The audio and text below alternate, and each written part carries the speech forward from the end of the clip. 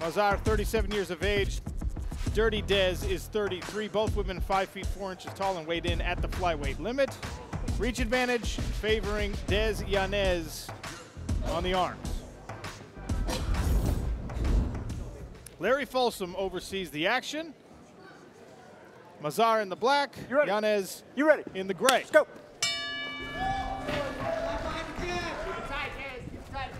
Dirty Dez opens things with a nasty right hand and then a takedown attempt. Yeah, Yanez said she wanted to be aggressive in this fight.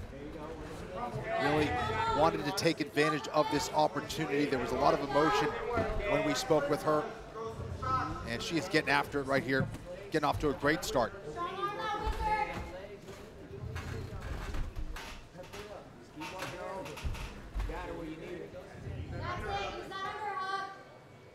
Yanez with the high underhook here, pressing Maira Mazar against the barrier. Controlling where the action takes place for the moment. Yeah, Mazar doing a good job of controlling that wrist, not allowing Yanez to get that second underhook. There's a nice shot to the body by Yanez.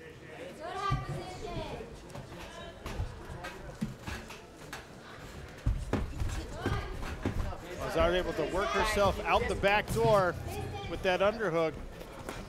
Back to the striking exchanges here. Dirty Dez walking down her opponent. Changes levels, presses her against the cage one more time. There you go, good. There you go. Good knee on the inside there from Maira Mazar. Look to turn off the fence. Ooh, nice right hand there by Yanez.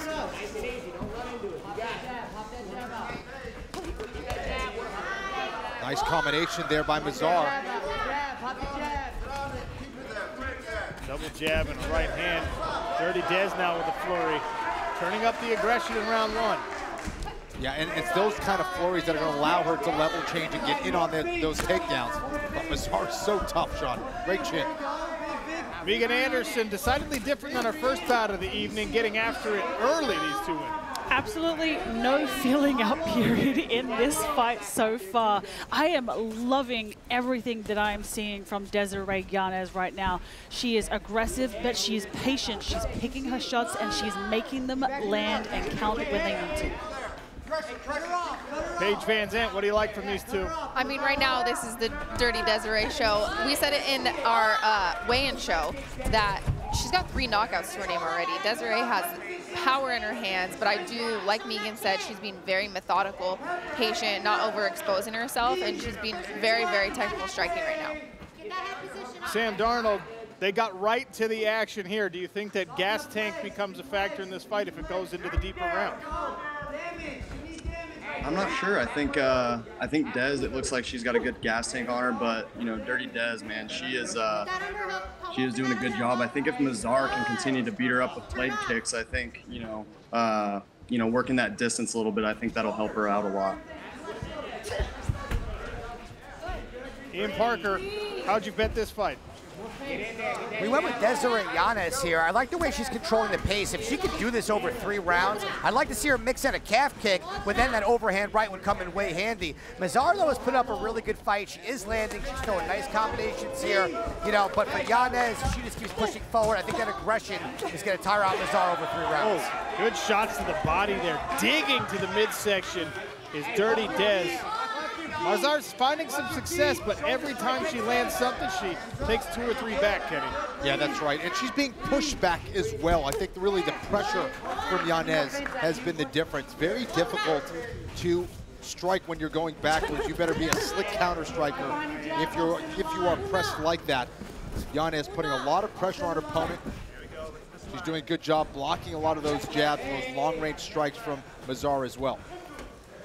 It's been Mazar who's put in the work with the leg kicks so far, trying to take some steam and power off the strikes of Dirty Dez. We'll see if we get later into this fight that pays dividends. Good movement to stay out of the way there for Maira Mazar. Settling in a little bit here in the later part of the round. Yeah, no question. This is where Mazar wants to be. She doesn't want to get pushed up against the cage, which will allow Yanez to hit some of those takedowns, at least pressure and pin her up there. She wants to try to control the center of the cage here. Final 30 seconds of round number 1. Once again, Maira Mazar trying to throw meaningful strikes off the back foot, as Kenny mentioned. Harder than it looks. Yeah. Hey, cut her off. 10 seconds cut her off, don't follow. That time Mazar goes first, but Yanez stays out of range. We'll Nice work on counter the leg right this hand. time from Yanez. Final few seconds and round 2 to come.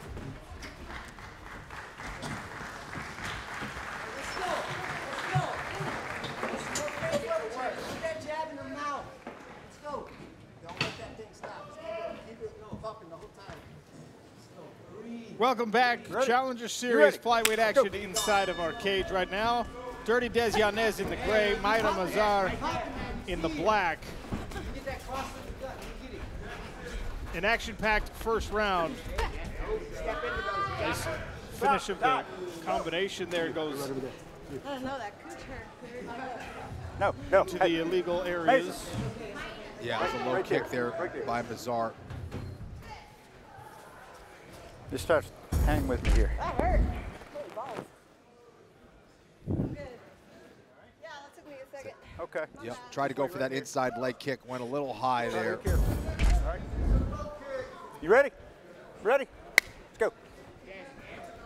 Touch of the gloves and once again underway.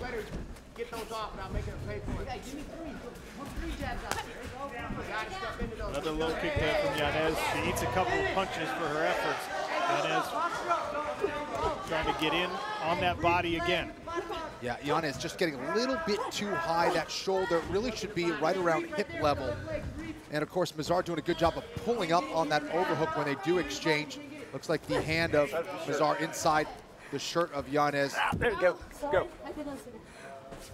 An apology from Maira Mazar, just an accidental slip inside the wardrobe there, but 1 minute gone and Dirty Des once again has Maira Mazar pressed against the barrier. Nice positioning there by Mazar. Almost went for that throw, decided to bail.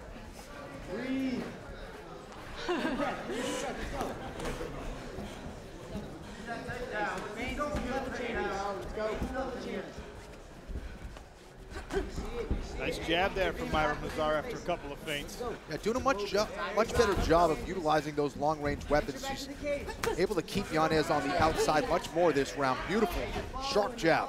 You gotta get your jab out. Maira Mazar, interesting background in her martial arts career. A lot of Brazilians, you just expect that it's going to be started with jiu-jitsu. Maybe you got into some Muay Thai. For her, it was Sanda. She's a high-level competitor in Sanda. That's what led her into the sport of mixed martial arts.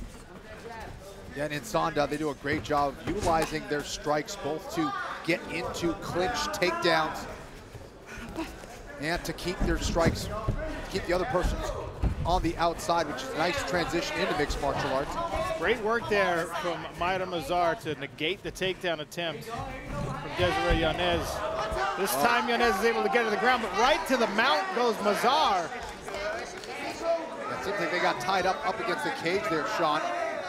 Now she's got the back. Maira Mazar on the back of Dirty Des Yanez. Paige Van Zandt, an interesting turn of events here in the second round. Mazar taking control. Oh, it's a huge change of events. Up until this point, really, Desiree was kind of controlling the entire momentum of the fight. We saw a little bit of Mazar countering on some of the kicks that were being thrown by Desiree, but here, this is a big change in momentum, so I'm curious to see if she can really capitalize with, we still got a lot of time left in this round. Megan Anderson, how important is it for Maira Mazar to capitalize on this position, given what we saw in round 1? 100%, she needs to capitalize on this particular moment. And what I really liked in this second round is she was a little bit more patient. She was going first, whereas in the first round, she was letting Yanez initiate the exchanges. But with Maira Mazar initiating some of those in the second round, she was able to capitalize on these moments. And this right here is absolutely huge for her right now. Sam Darnold, Maira's got 90 seconds to try and earn a finish here in round 2. Can she make it happen? Yeah, you know, we'll see. I just love the resilience that I see out of her. I think the way that Des came out in the first round and the way that Mazar has been coming out in this second round has been amazing to see. How about another special celebrity guest here. Kayla Harrison, two-time women's champ here in the Professional Fighters League. Kayla, right to it. What does Maira Mazar need to do to get the finish with 1 minute left? Yeah, I mean, she's doing a good job controlling the round. She got a mount position fairly easily, and then Yanez gave up her back. So from here, she needs to just keep digging for that choke, be patient. I like to go, you know, 2 hands on 1, get wrist control, and then when their neck comes up, right across. What does Kayla Harrison know about submission? She gave us some sound effects as well. I like it. Mazar still on the back of Yanez. 30 seconds remain in the second frame here. That really has been a tale of 2 fights here. Round 1 for Yanez, round 2 for Mazar. So things are going to get interesting if we're able to get into round 3. Just 19 seconds left. Oh, nice escape Yanez there. works her way out of the position with only 10 seconds left, and a flurry at the end of the round. Dirty Dez unloading, trying to steal the round back. What a finish to round number 2, but we will indeed see the 3rd frame. Going to be interesting to see who can take over this round. Ready? You ready? Let's go. 5 more minutes to determine who will win. 4 fights tonight, only 1 contract to be given away. Yanez with a flurry. Yeah, a couple nice right hands there from Yanez. Right hand snuck through there from Mazar. Seen some really high quality exchanges from both of these women.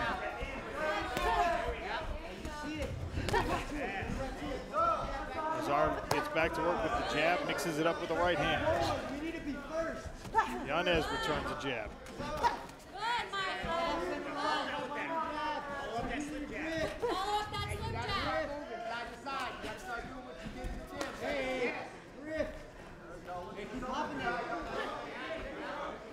Yanez doing a good job of backing up Mazar now. Just needs to feint a little bit more because Mazar, when she's getting her timing, she's able to put together some nice combinations. Look at that, Mazar changing levels, looking for a takedown.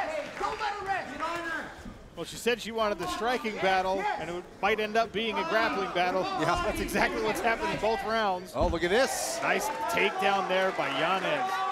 Yeah, well timed. This has been a fun fight. Now Yanez trying to move to the back. Mazar needs to be very careful here. Yanez doing a good job with that head to pin the back of Mazar.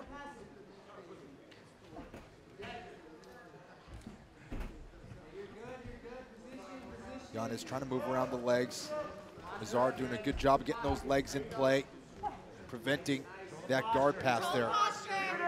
Able to close the guard here, at least temporarily. Now she's opened it again. Maira Mazar with 3 minutes to work off her back. 2-time women's lightweight champion Kayla Harrison. It's back and forth and now back. Dirty Dez Yanez on top. And same question I asked you a minute ago in favor of Maira Mazar. How do you get the finish from this position if you're Dirty Dez? Yeah, I mean, she's doing a great job. She's controlling the match. I think that was a really smart move to shoot for a takedown. You know, she's in complete control here. There's no back and forth. She won the first. She may have lost the second. Right now, she's clearly winning the third. So she needs to lay some heavy ground and pound. You know, I'm a fan of the ground and pound, Sean. Some of the best ground and pound you'll see in the sport from that woman, Kayla Harrison. Paige Van Zandt, you got Dirty Dez back on top, half a round left. What can Maira Mazar do to try and swing the official judges in her favor? Gosh, honestly, I couldn't agree with Kayla more, you know, with the trajectory of this fight. I believe it's 1-1 going into this round. That takedown could have sealed the deal for Yanez, depending on what she can do up until the end of the fight. Mazar needs to get off her back and potentially needs to finish. All right, Megan Anderson, if you're Dirty Dez, how are you getting yourself a finish here? You are laying on the ground and pound like your life depends on it. And she has shown how much power that she has in this fight with a lot of her combinations on the feet. So I'd like to see her have a little bit more, you know, urgency to end this fight quickly. But she has to be very careful because Mazar is very dangerous off her back. Sam Darnold, we've seen some wild momentum swings in this fight. If Yanez can finish on top, does she take it? Yeah, absolutely. I think, you know, like Paige said, I think Mazar needs to get up or try to submit her, but she needs to try to finish this fight if she wants a chance at that contract. Ian Parker, if I'm not mistaken, you did pick Dirty Dez here, so did you like the takedown in round 3? Yeah, you know, I know we talk about finishes and try to impress, but sometimes you could do that with a decision. I think the 2 of these, so far, it's been fight of the night out of the 2. A lot of back and forth, good position on the ground. I think for Yanez to get the win over an opponent like this is really important. I would like to see her kind of pass the half here, but listen, getting the win here is really important. And yes, my pick was Yanez. Final 40 seconds or so. Dirty Dez continuing to work. Kenny, she really puts power behind every strike. Yeah, absolutely. A lot of that has to do with her posture. She's getting her head over the head of her opponent there. Now moving in and around those legs. But Mazar doing a good job of elevating, getting those legs in play, using that knee shield to prevent Yanez from getting side control. Dirty Dez able to pin that right arm down, give herself an opportunity to score some real points in the final few seconds. Pouring it on now, though. Nice finish to the round here by Yanez. Final bell.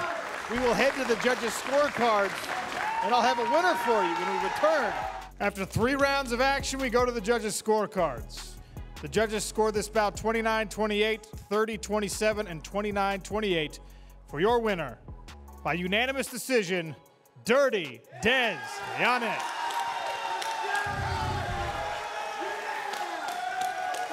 All right, a decision victory for Dirty Dez. Look, we saw a little bit of everything. Speed, the power strikes, that takedown in the 3rd round to potentially seal this victory. Did you do enough tonight to earn yourself not only a win, but a contract? I'm not going to lie. I'm a little disappointed. I didn't do what I wanted to do tonight, but I'm more than happy to get a victory. I hope I showed enough. I'm always going to put on an exciting fight for PFL. If you sign me, that's a promise. Win or lose, I'm a violent fighter, and I will always put on a show, always. Dirty Dez Yanez, ladies and gentlemen.